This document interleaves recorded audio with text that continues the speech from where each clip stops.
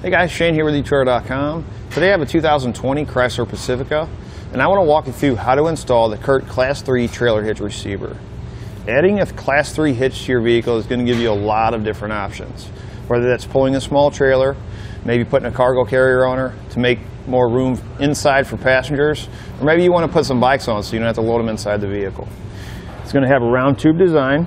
It's going to stay nice and tucked up close to the bottom of our underneath panel. Round tube design is going to make it fit nicely with the contour of the vehicle. It's going to have a black, gloss black powder coat finish. It's really going to help resist any rust or corrosion. You're going to have a 2" by 2" receiver tube opening, reinforced collar to give us a little extra stability there. Hitch pin hole is going to be 5/8 inch in diameter. It's going to take a standard 5/8 hitch pin. Hitch pin and clip does not come with this hitch, however it can be found here at etrailer.com. Safety chain loops is going to be plate style, welded on the bottom of the receiver tube. You can see we have very large openings to accommodate different size safety chain hooks. Now let me give you a few measurements to help you when deciding on any of your hitch mount accessories you may need, such as a bike rack, a ball mount, or cargo carrier. From the center of our hitch pin hole to the outermost part of our bumper is going to be about 5 inches. The number is important for any of your hitch mount accessories that may fold up against your vehicle. You want to make sure they're not going to make contact with the bumper. From the ground to the top innermost part of the receiver tube, it's about 13 inches. That number is important for any of your hitch mount accessories that may require a little bit more ground clearance. As far as our weight capacities go, we're going to have a 400-pound max tongue weight, which is a downward pressure on the inside of the receiver tube. 4,000-pound gross trailer weight, which is a trailer plus a load included. I always recommend checking the owner's manual of the vehicle. Make sure the vehicle can withstand that amount of weight. You're going to go with the lowest number between the vehicle and the hitch. You can use weight distribution with this hitch. Tongue weight's going to go up to 500 pounds. Trailer weight's going to go up to 5,000 pounds. Overall, I really like the way this hitch looks on this vehicle. Having the 2" by 2" receiver tube opening, being in Class 3 hitch, it really gives you a lot of options for different hitch mount accessories. Having a 400-pound max tongue weight also makes it great for like wheelchair carriers. Now that we've gone over some of the features, let's walk you through how to get it installed. To start our installation, you're going to need a 10mm socket and an 8mm socket. We're going to first remove the underbody panel if you have one. We're going to have 8mm bolts that run across the back. We're going to have a couple of 10mm that run along the inside here. We'll start with the inside with a 10mm socket.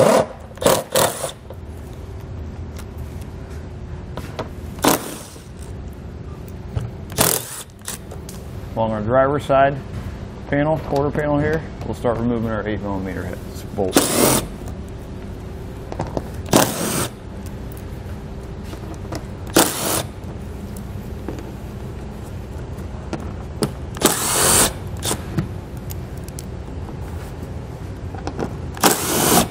On the driver's side, behind your tire, where your panel hits your fender liner, there's going to be 2 8mm bolts inside here we need to remove.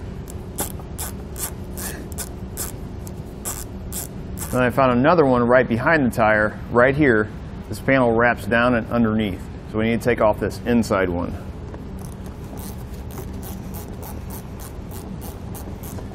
And we'll have 2 more 10mm plastic nuts right here.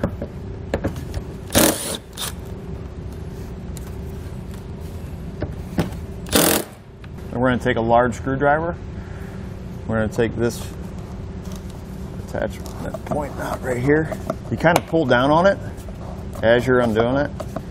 Put a little bit of pressure on that. It'll come off a little bit easier, just like that. Then we'll have one more fastener right here.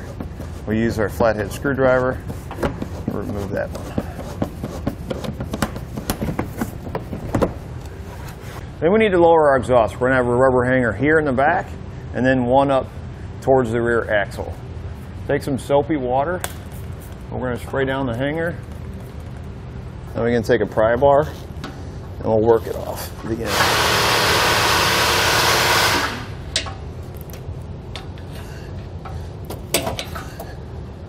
And we're going to repeat the process for the second one. Next, we need to remove our heat shield and trim it. We're going to take a 10mm socket. We're going to have plastic fastener here. And we're going to have one right up here.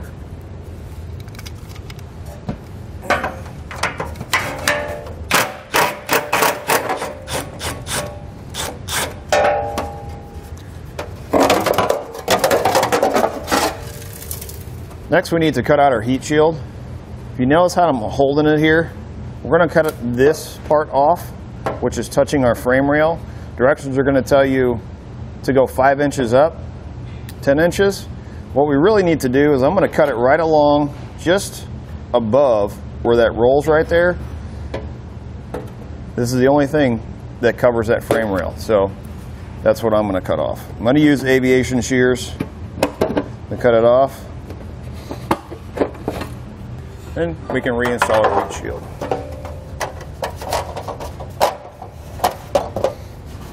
For hybrid models, your emissions canister on your driver's side, we need to temporarily remove that. We'll use a 10mm socket. We're going to have a bolt here on the back side and one on the front.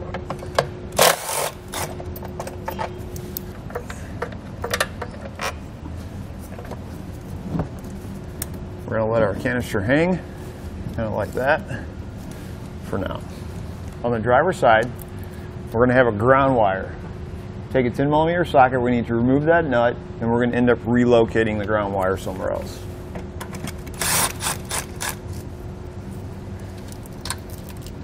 On our driver's side, we're going to take our pull wire. We're going to go through this very back hole here. What we want to do is we want to push that over along this outside edge. There's actually a wall that goes in right here, and it makes it hard to get your hardware through there. We want to feed this through, and we want to come out this hole.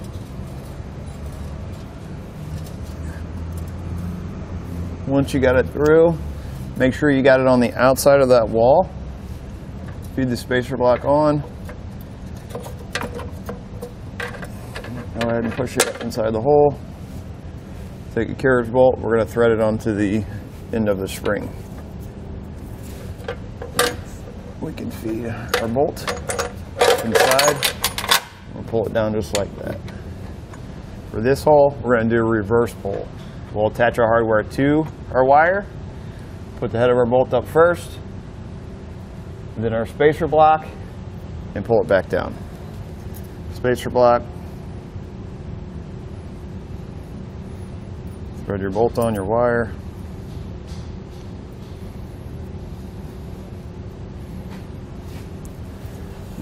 Have the bolt first, then your spacer block, and pull back down. For our passenger side, we're actually going to be using 3 holes. We're going to be using this one, and this one here. You're going to use the same techniques with the pull wire. Start at your very back hole, the smallest. Come to the front one, and work your way forward towards the front of the vehicle. Next, with an extra set of hands, we're going to go to hitch into place. We're going to start on the passenger side so we can go over the exhaust.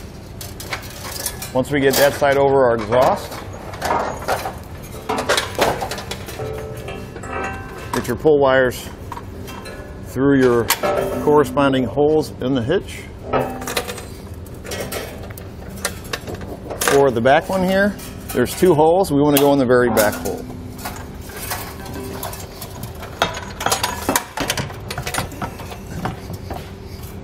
Then we can remove our pull wire, put on a flange nut.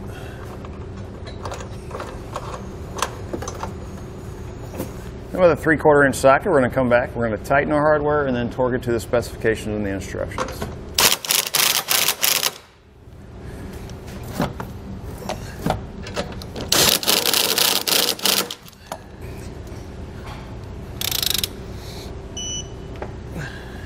So the directions are going to tell you to use, there's a long bolt that comes in the kit to put your canister back in place, but they're not really clear on how to do it.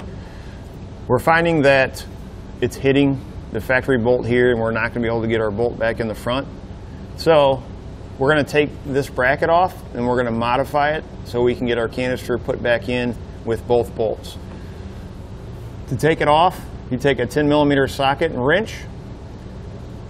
The head of the bolt sits right up inside here. The bolt's going to come down with the nut side. You're going to have one on the back here and one on the front. Once you get those off, take this bracket off, and then we can get it modified. I'm just going to use a rotary tool with a plastic cutting blade to trim this out. Now that we got it trimmed out, we can take our factory bolt, put it back into place in the front hole, the one closest to the tire here. And then for our back hole, the kit's going to come with a longer bolt. We use that one right in here. You're going to have a small bolt and nut in your kit. We're going to take our ground wire and we're going to attach it right here.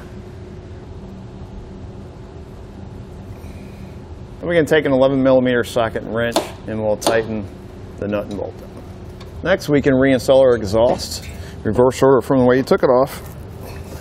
So now before we put our underbody panel back in place, we need to trim it. They're going to say to go 6 inches over from the center of this hole. You can see I marked it once. I've got it set up in place here and it's way off. So I'm actually, the reason I have it up here so I can line it up where the hitch is, and I marked it in this spot. Now we'll take it back down and mark this 10 inches back and make it just wide enough so we can fit it around the side plate of our hitch. This is just cardboard, so I'm just going to use a utility knife to cut this out.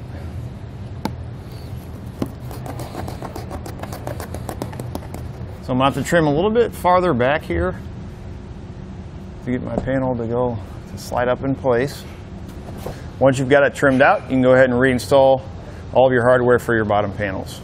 Once you've got all your hardware put back in place, you're ready to go. That's going to do it for a look at and installation on the CURT Class 3 Trailer Hitch Receiver on your 2020 Chrysler Pacifica.